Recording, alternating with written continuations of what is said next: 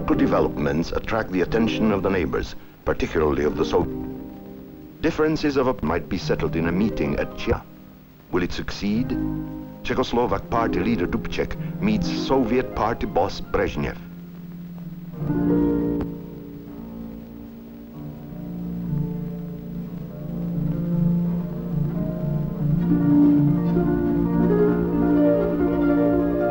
Apparently, the negotiations are not simple, and they are constantly being extended. The small railway station in eastern Slovakia becomes a center of the world's interest. The talks last for 4 days, and information is scarce. But the Czechs can count on the support of the whole nation. Finally, an agreement. It ends with smiles and a fraternal embrace. This is the first day of August 1968. 2 days later in Bratislava, a common declaration is formally signed by 6 socialist states, members of the Warsaw Pact, with Romania absent as usual. The principles of equality, sovereignty, national independence, territorial integrity, and fraternal cooperation are reaffirmed. It would appear that everything is all right, but is it? The following week, the president of Yugoslavia, Marshal Tito, visits Prague. He gets a hero's welcome.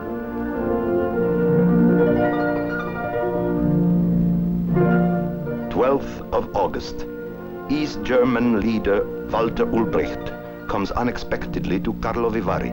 He offers his rich experience, for according to his own words, he represents one of the most stable socialist countries.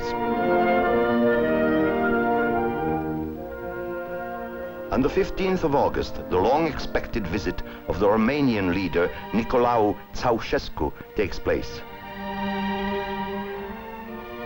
This statesman's efforts towards an independent policy within the Warsaw Pact gain an extraordinary amount of sympathy in Czechoslovakia.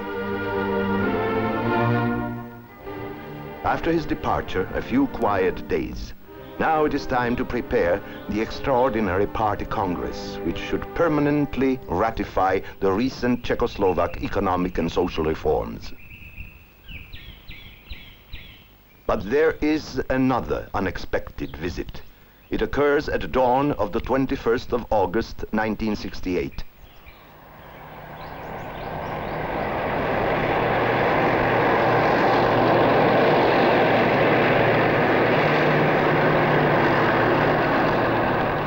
Radio Prague is on the air throughout the night, broadcasting a special announcement of the Presidium of Czechoslovak Communist Party. To all people of the Czechoslovak Socialist Republic. Yesterday at 11 p.m., the armed forces of the Soviet Union, Polish People's Republic, German Democratic Republic, Hungarian People's Republic, and the Bulgarian People's Republic have crossed the borders of the Czechoslovakian Socialist Republic. This happened without the knowledge of the President of the Republic, Chairman of the National Assembly, Prime Minister, First Secretary of the party, as well as the organizations they represent. The central building of Radio Prague is still in the hands of the government. It was here that in May 1945, the Czech patriots fought the Nazis for the control of free broadcasting. Now again, tanks are approaching. Their aim is clear. It is also clear to these people.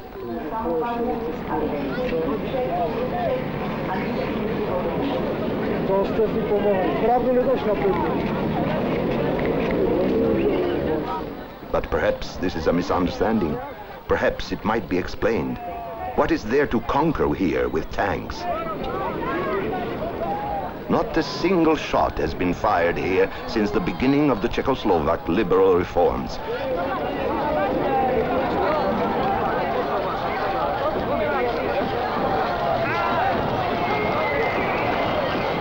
There is not and never has been any counter-revolution. Can these soldiers understand this?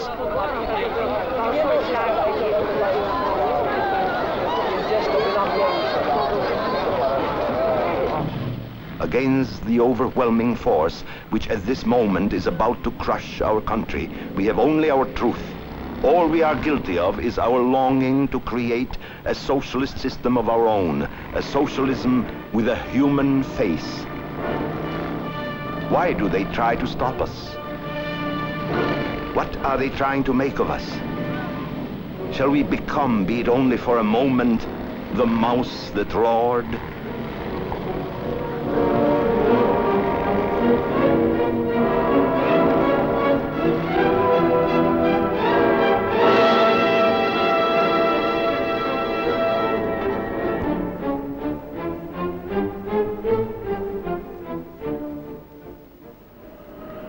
The Prague airport was occupied by paratroopers shortly after midnight. Soviet cargo planes continued bringing in a heavy battle equipment. The recently completed international airport was having its premiere in the style of Franz Kafka. The building of the Central Committee of the party, 8 a.m. Soon after midnight, a black Volga limousine of the Soviet embassy led the first detachment of paratroopers to this building. By then, the party secretary Dubček, the chairman of the National Assembly Smrkovsky, Prime Minister Černík, and other leaders had already been detained by the Soviet Secret Service.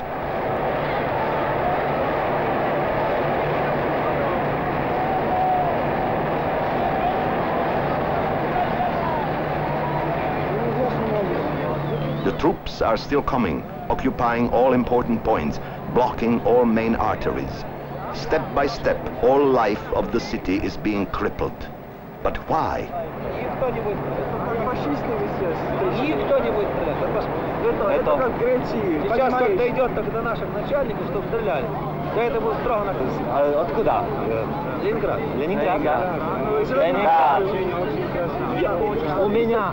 Лучше было бы для нас, если приехали, например, танки из Германии, потому что мы знаем, это враг.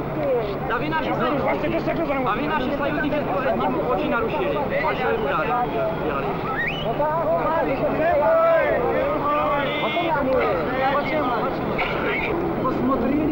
Of course, discussions lead nowhere. Still, the soldiers are beginning to realize that there is a discrepancy between what they are hearing and seeing for themselves and the propaganda they have been fed.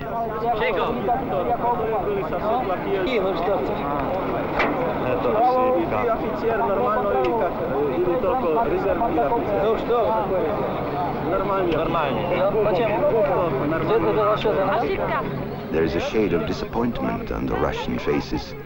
Why don't these people welcome us as their protectors?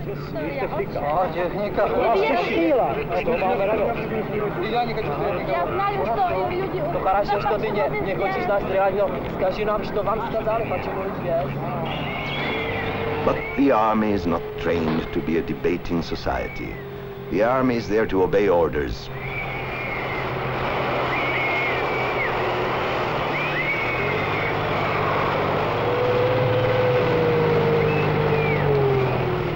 There is a cliché about fighting tanks with bare hands. This is what it looks like in real life.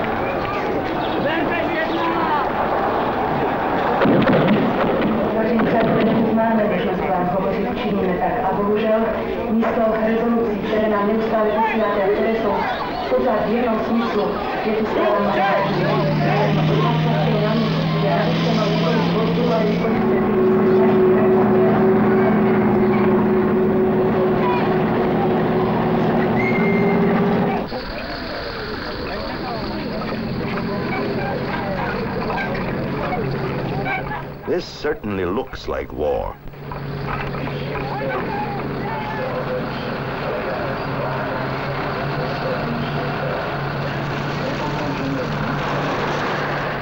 It is a strange war, though. In war, you must have two opposing sides. But these soldiers are threatened by no one. No one fires at them.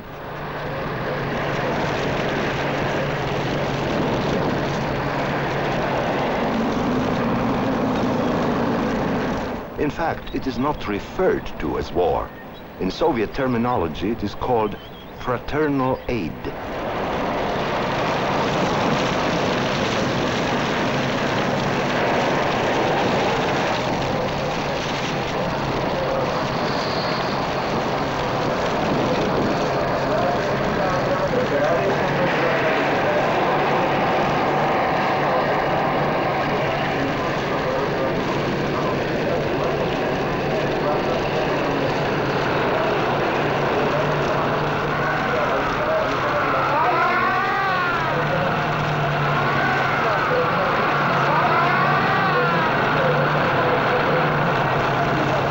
The first injuries and deaths caused by the explosion of a burning ammunition truck.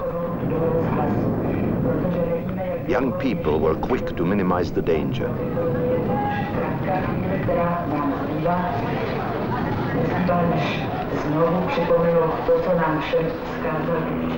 A short survey of the battlefield and reinforcements are sent. Against whom?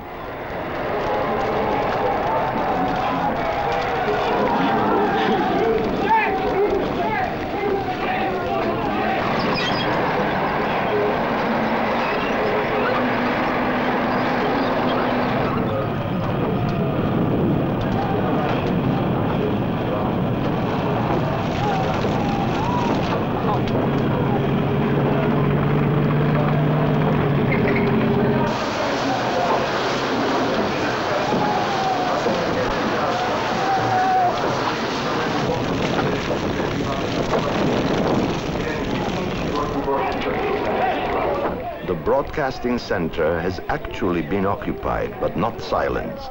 At this very moment, broadcasting resumes from many other points.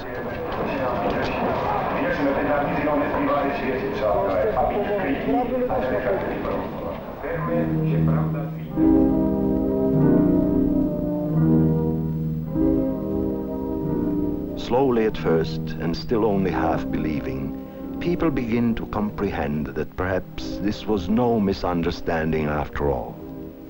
They remember that once again, as so many times before in history, they will not be allowed to decide their own country's destiny.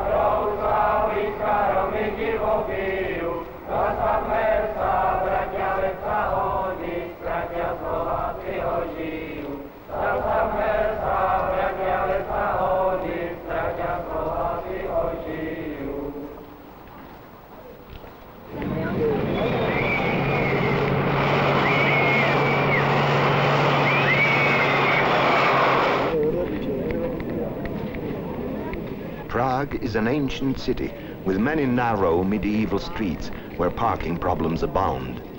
A small Volkswagen is the ideal means of transportation.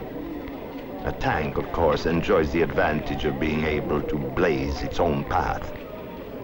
Through these streets, the tanks passed to the National Assembly. Here again, they came in order to protect. The plenary session of the highest legislative body of Czechoslovakia is scheduled for today.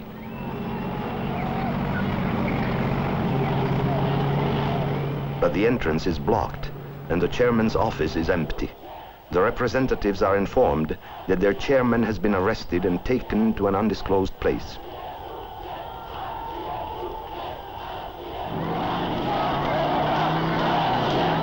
But the will of the people is clear. We protest the shameful occupation.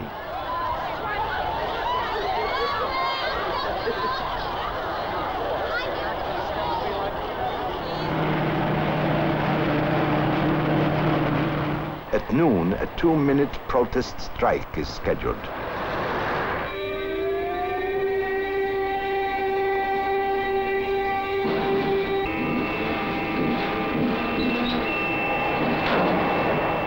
The sound of automobile horns makes the occupying forces slightly nervous. Some of them prefer to disappear behind their smoke screen.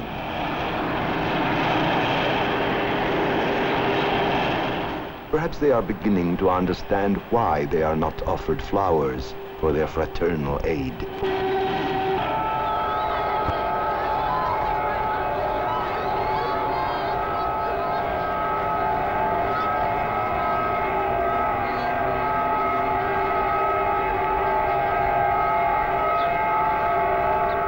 The noon strike at the monument of King Wenceslas, the patron saint of Bohemia, who 1,000 years ago was murdered by his own brother.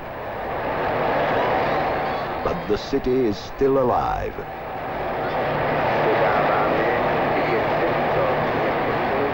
Special editions of all regular newspapers are published, and the national radio and television supporting the government are on the air.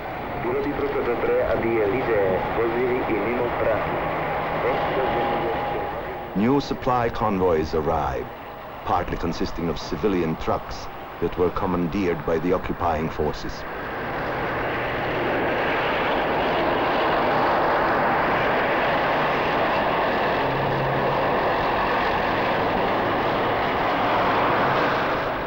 Never before in its 1,000-year history has Prague been so overrun with heavy war equipment. Whom did these warriors come to fight? Peace has been brought also to the area surrounding the broadcasting center.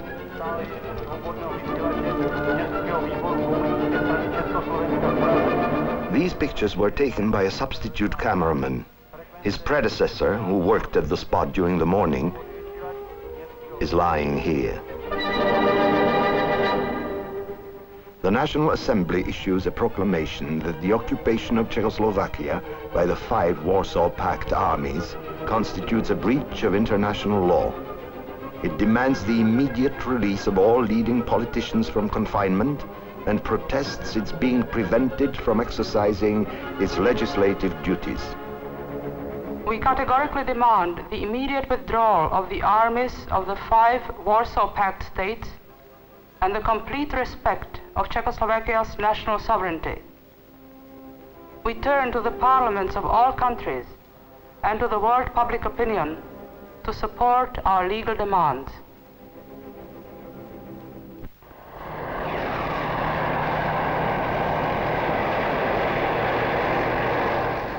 All day and all night, new troops keep arriving. Within 48 hours, more than 500,000 soldiers occupy tiny Czechoslovakia. Any military resistance is futile from the very beginning.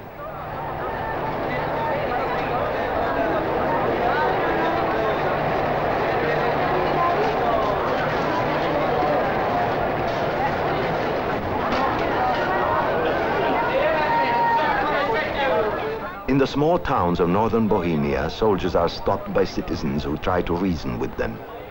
For 23 years, the youth of this country was taught to love the Soviet Union as the greatest protector of peace and the guarantor of our independence.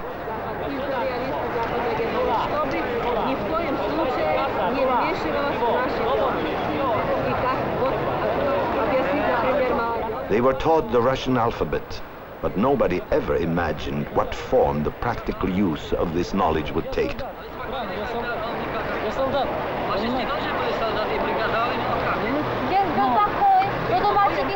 Nevertheless, neither the perfect inscription, free of spelling mistakes, nor the eloquent oratory can stop this modern, efficient war machine.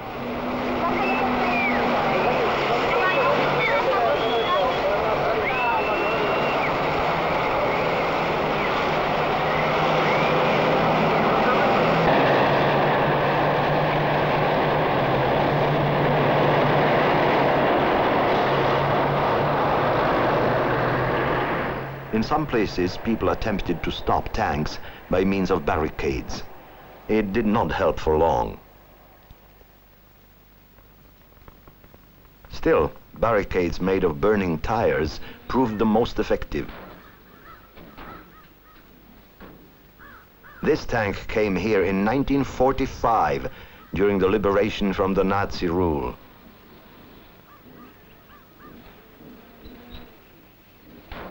Now it was used as a pitiful barricade.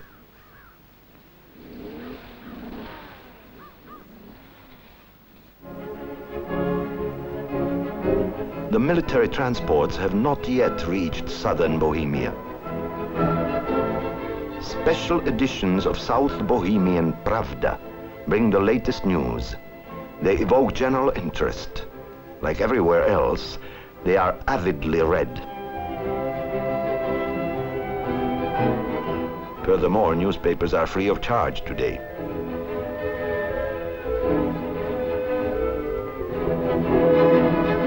This is how the town of České Budějovice looked on the second day of occupation.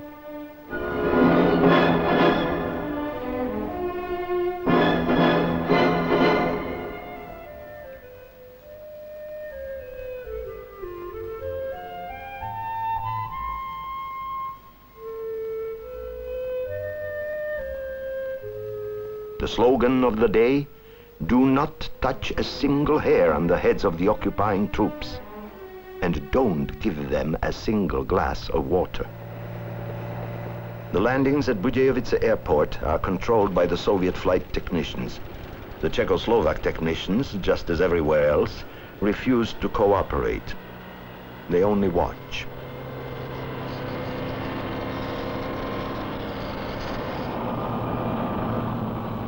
Another successful landing, but not all are so fortunate.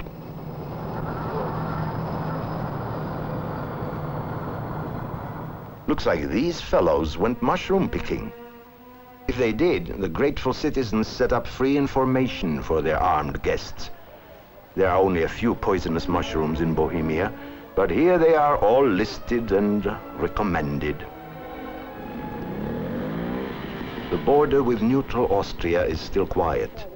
The checking is in the hands of Czechoslovak authorities, and the traffic is unimpaired so far.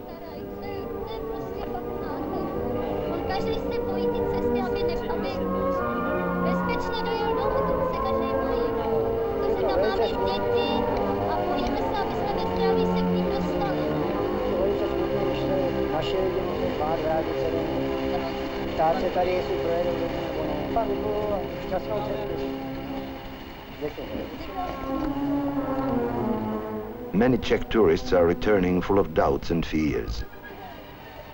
Many others are leaving in a hurry, maybe forever. Even the appearance of South Bohemian towns, unchanged for centuries, is marked by the events of these days.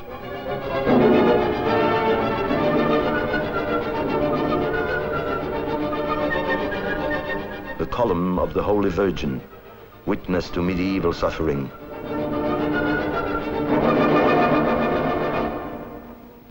And here, a witness to suffering in modern times. This place is forever inscribed in the conscience of the world. The village of Lidice has known the true meaning of the word occupation. The mothers of Lidice appeal to the foreign soldiers. Do not kill us and our children. The spirits in Prague still high. It is reported that the president is holding talks about the situation with those members of the constitutional government who are still free. The Hyde Park of Prague is the monument of King Wenceslas. The popular Olympic champion Emil Zatopek appeals to the sportsmen of the world not to allow the countries involved in the aggression against Czechoslovakia to participate in the Olympics.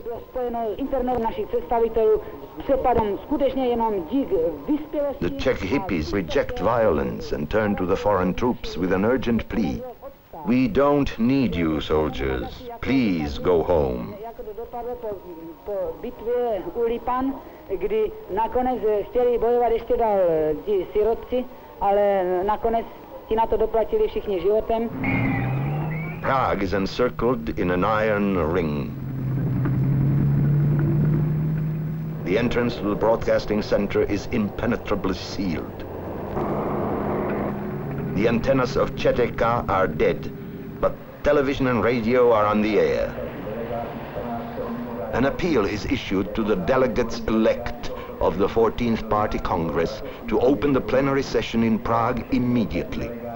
It is easy for Soviet propaganda to accuse Dubček and other leaders of counter-revolutionary activity, but it would be much more difficult to level this charge at hundreds of delegates representing the most body of the Communist Party. Nejvyšší orgán strany zasedá. Téměř 1000 delegátů z celé republiky zahájilo dnes v 11 hodin 18 minut v Praze mimořádný 14. sjezd komunistické strany Československa. Ze slovenských krajů se do Prahy dostalo individuálně zatím 5 soudruhů, ostatní delegáti vedení náměstky předsedy vlády doktorem Husákem a doktorem Sou byli zadrženi okupačními jednotkami u Břeclavi. Ve chvíli, kdy se delegáti scházeli, vydal velitel okupačních sil v Praze zákaz veřejných shromáždění. Sjezd přesto snání zahájil a je tedy v těchto chvílích nejvyšším stranickým... By the decision of Congress, all comrades arrested by the occupying forces are elected to the new leadership of the party. The occupation is strongly condemned, and an appeal for immediate restoration of Czechoslovak sovereignty is proclaimed. Representatives of the Soviet Union. Return is expected the same day. The central building of the Czechoslovak State Bank is being occupied.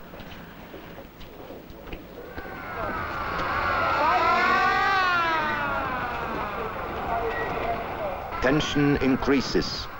Nerves are on edge. No more discussions. More incidents arise between the citizens and the foreign troops. The outcome, of course, is inevitable.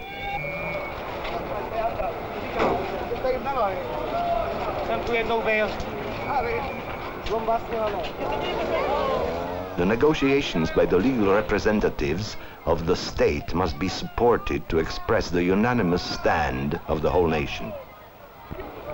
A 1-hour strike is scheduled for noon today. This is what it looks like at the Kladno Steel Works, which up to this morning bore the name of Marshal Konev. The workers decided that while they still honor the memory of the liberators of Prague, their factory can no longer bear the name of the Marshal of the occupation army.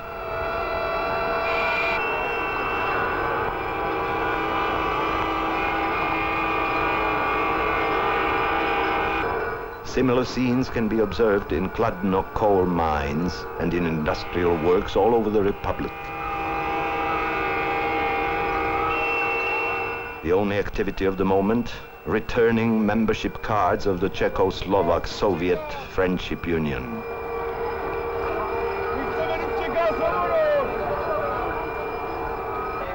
In the city, an appeal is circulated.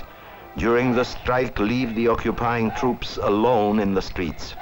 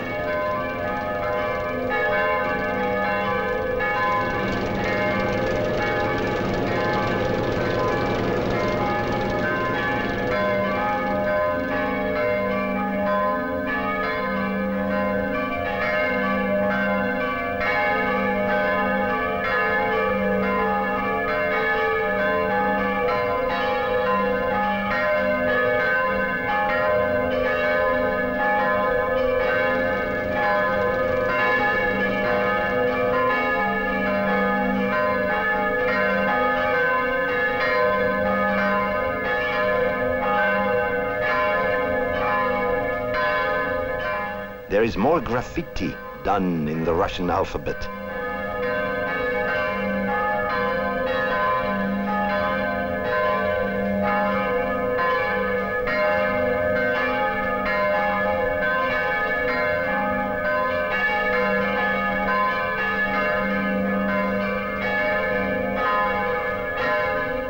The power of arguments against the arguments of power. A popular plebiscite. Signs for Dubček in all sizes.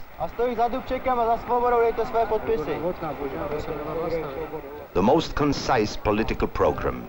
Long live Svoboda, referring both to the president and to the meaning of his name in Czech, freedom.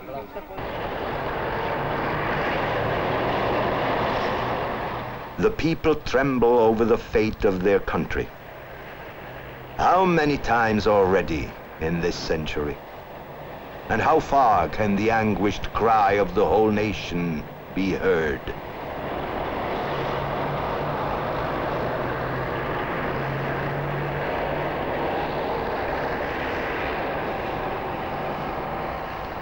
The twilight of the third exhausting day falls. The president has not yet returned.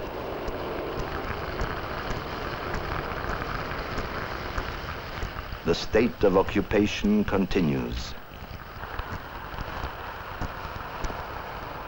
At times it even seems that the armies are preparing to prolong their temporary stay.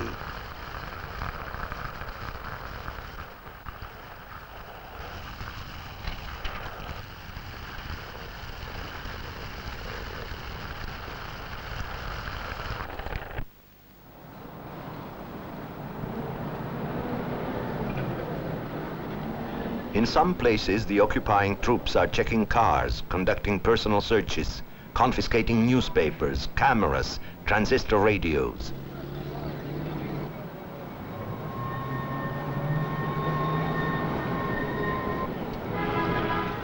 A flurry of activity at the East German embassy. Their troops are again taking part in an aggression against Czechoslovakia.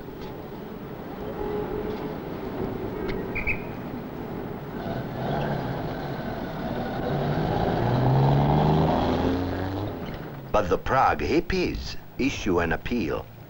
Boys and girls increase the sexual tension of the intruders.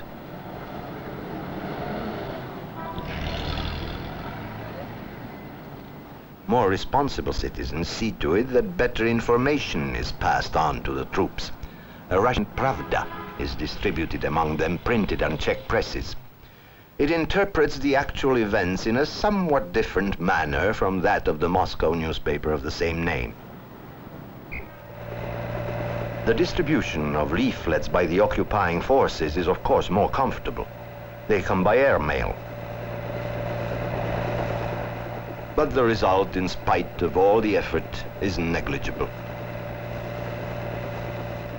For what is the truth?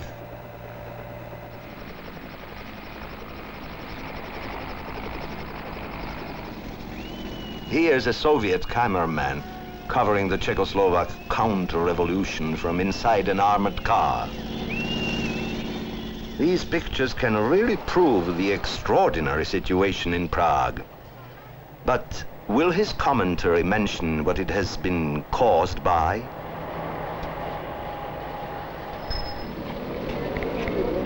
And here, the ultimate crime. At the moment of highest emergency, betrayed and attacked by its former friends, the people take a desperate step. Spontaneous action proclaiming the neutrality of Czechoslovakia. The UN is being asked for help. But the UN is far away, the Soviet tanks much closer.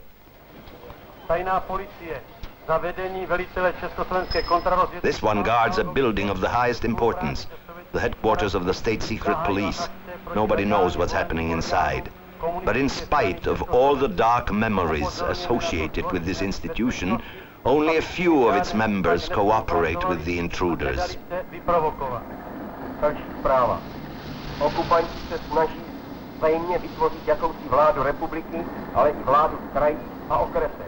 The time of quislings seems to be coming, but so far they have no power.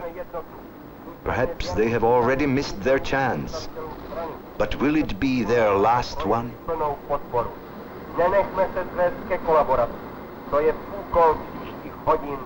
Life in the city goes on. There are troubles with supplies, but people manage. Basic food is available, even though you must line up for it. The most essential queue is for transistor radio batteries. No matter how fantastic it might seem, up to now the invaders have not been able to put an end to the legal Czechoslovak radio. But for how much longer? Věnujte prosím pozornost této zprávě. Ve směru od České Třebové se blíží ku Praze vlak okupantů, který je vybaven silnými rušičkami. Železničáři, nedovolte, aby legální vysílání československého rozhlasu bylo rušeno okupanty. Právě jsme dostali zprávu, že vlak okupantů, který veze rozhlasové rušičky do našeho hlavního města, zůstal stát mezi Pardubicemi a Hradcem Králové. Železničáři, děkujeme vám. As a matter of fact, it took this train 2 days to travel 50 miles. Finally, they had to switch to the road.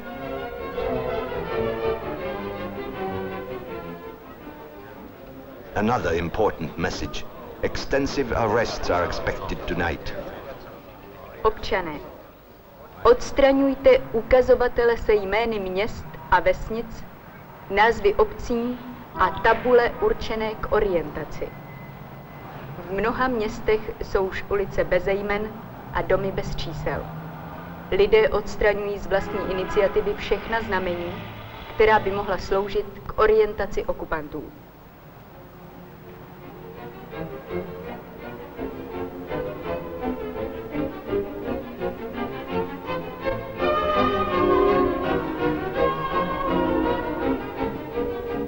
So far, the invaders have been unable to form a new government, which would eventually legalize the occupation.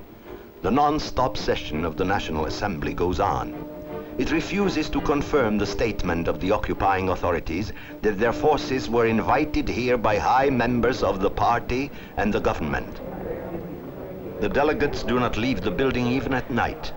Soviet guards let no one back in. But the delegates are resolved to remain here as long as necessary. The president sends a message from Moscow. Negotiations continue. Dubček, Černík, Smrkovsky, and other comrades who had been arrested are taking part. Keep the peace, rationality, unity. Keep the peace, rationality, unity. Sunday morning in the south of Bohemia. This is traditionally the hour of the Bible, but today the regional party newspaper runs a very successful competition.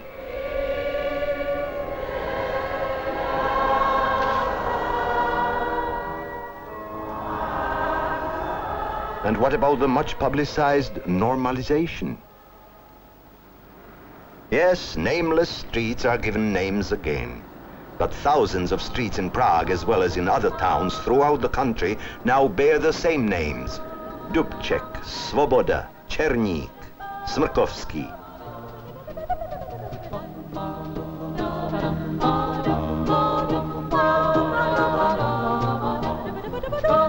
For the information of foreign troops, new road signs are in evidence. Slow, children playing, tanks do not enter.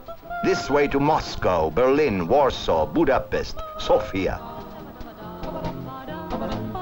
Even though during the night, when the city is under curfew, soldiers tear down all the leaflets and posters, new ones appear in the streets in the morning.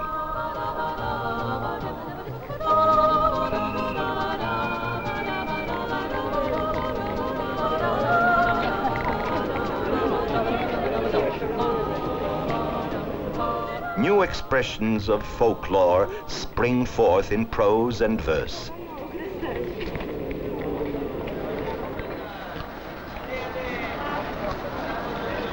By late afternoon, it is difficult to find space for your own creation.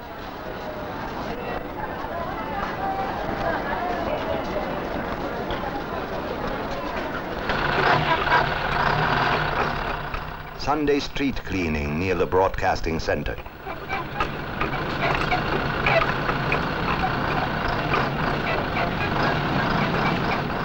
Free broadcasts are still reaching the people.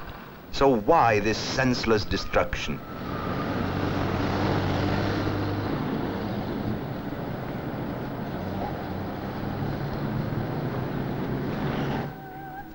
For the victims from nearby houses, fast and free assistance is organized.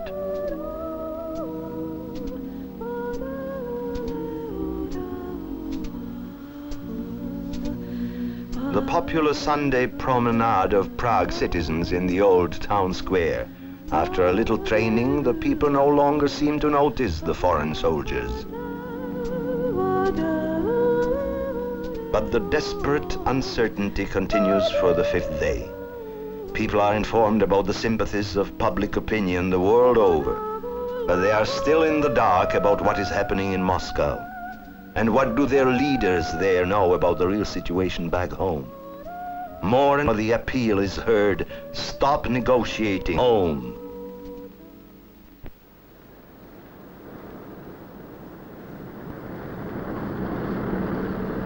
The 6th day. Tanks are still stationed in St. Wenceslas Square. It is time to bury our dead. Were all these sacrifices in vain?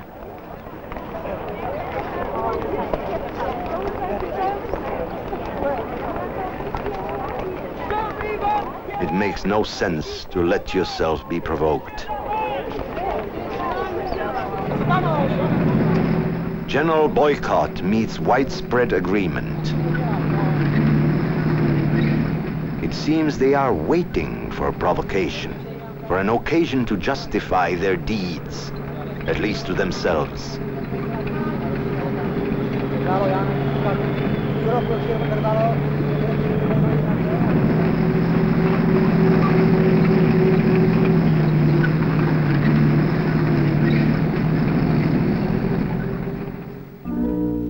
There are things, though, which cannot be ignored nor forgotten. Many foreign correspondents and cameramen are still in the country and continue reporting the events to the world at large. For some of them, this is no doubt sensational news.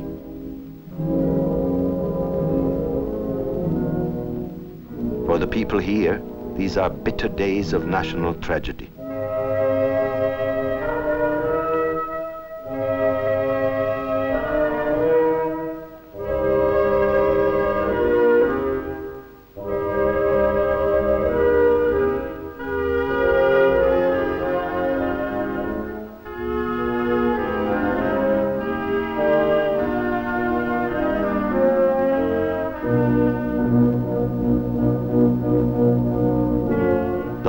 And only plea addressed to the Czechoslovak leaders in Moscow: please return home.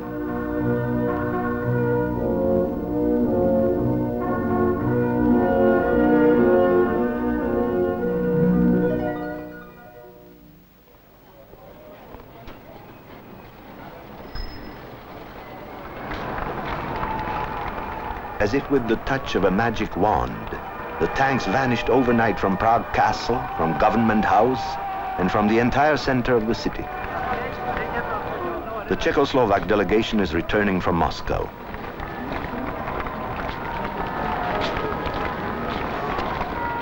The guarding of all important buildings is taken over again by the Czechoslovak army and police. This fact alone lifts the spirits of the city.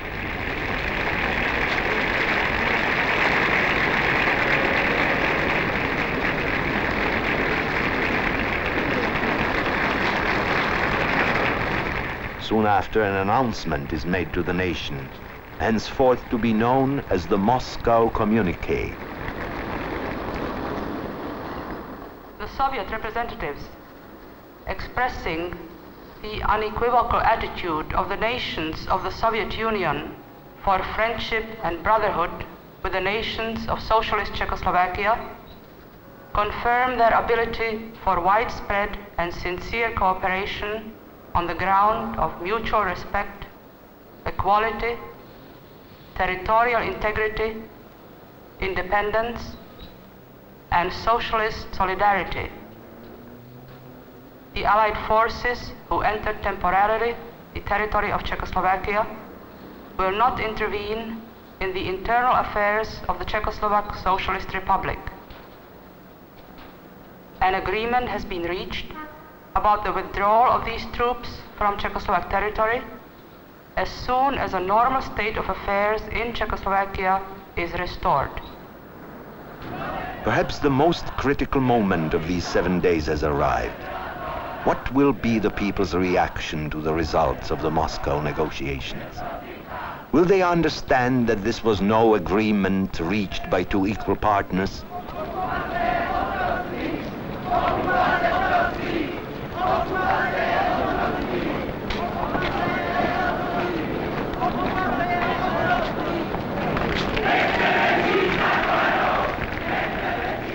Will they see that even 14 million signatures against this agreement would change nothing?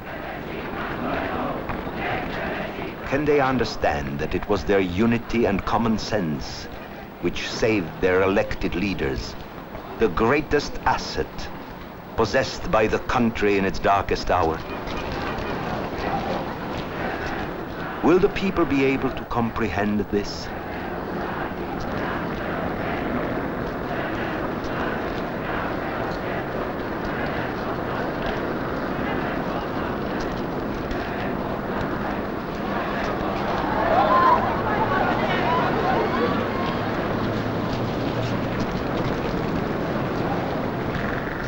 At the end of the drama, the tireless Emil Zatopek is here again.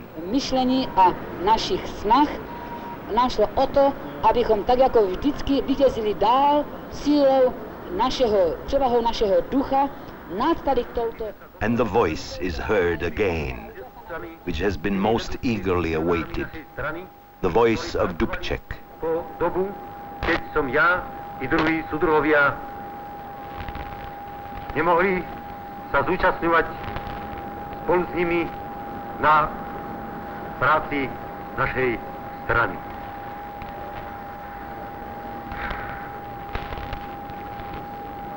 Vážení poslucháči, prosím, aby ste mi preminuli, ak tu a tam sa prejaví nejaká prestávka i v tejto mojej mnohom improvizovanej reči a improvizovanom vystúpení. Myslím, že ma chápete, čím je to vyzvané. The last of the many meetings of these days takes place in front of the National Assembly building. Is there anything that could be changed now? Voices are heard. Let them shoot us. At least we have that freedom. But the parliament speaker announces that the National Assembly refuses to be bound by the Moscow Agreement, which will be the subject of further discussion. The representative of the youth organization issues an appeal for a general plebiscite about the results of the Moscow Agreement.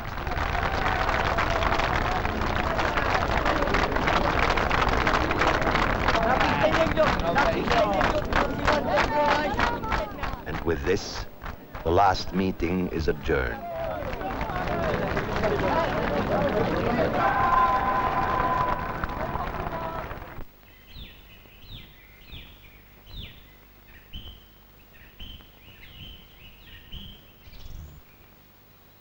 Prague awakens to just another day.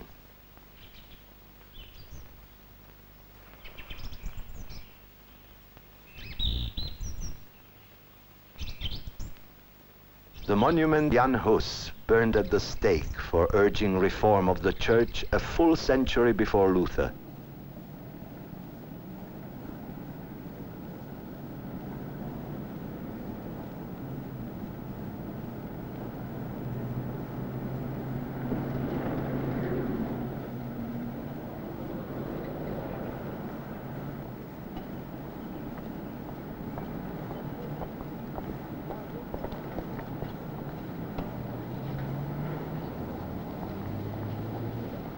And so another working day begins. The streets regain their normal appearance, but the marks of what happened remain.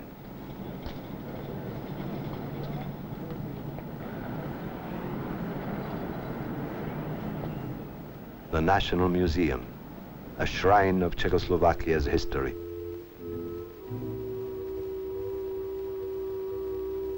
Some traces of what happened will stay for a while. Many will remain forever.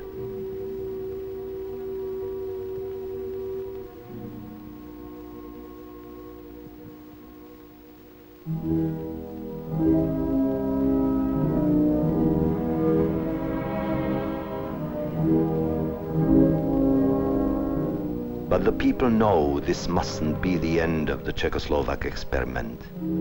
Too many basic goals are at stake. Goals that lie far beyond these 7 days. Not only law and the truth, but the whole of human society in freedom and social justice.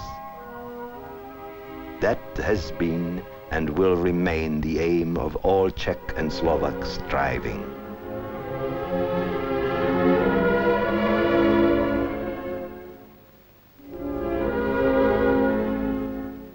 Soon the 50th anniversary of Czechoslovak independence is to be celebrated. Its first president, the philosopher and statesman, Thomas Masaryk, wrote, "Our question, the Czech question, is either a world question or it is no question at all."